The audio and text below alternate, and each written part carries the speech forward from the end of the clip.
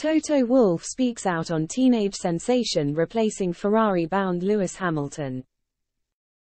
Toto Wolff has warned against spinning the mind of teenage sensation Kimi Antonelli by suggesting him as a potential replacement for Lewis Hamilton at Mercedes in 2025.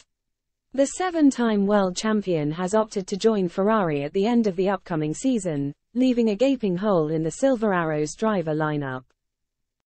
The news of Hamilton's departure came as a shock to both the wider motorsport community and the Mercedes team after the 39-year-old signed a two-year contract extension midway through the 2023 campaign. His switch now means that the Silver Arrows will have to navigate the chaotic 2024 driver market. While George Russell is tied down for the next 2 seasons, nearly 3/4 of the grid is available at the end of the year.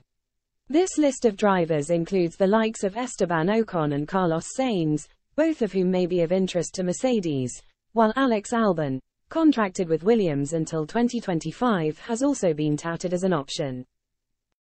However, some have suggested that should he impress in a Formula 2 championship battle, junior driver Kimi Antonelli could earn a surprise call-up to the Mercedes team.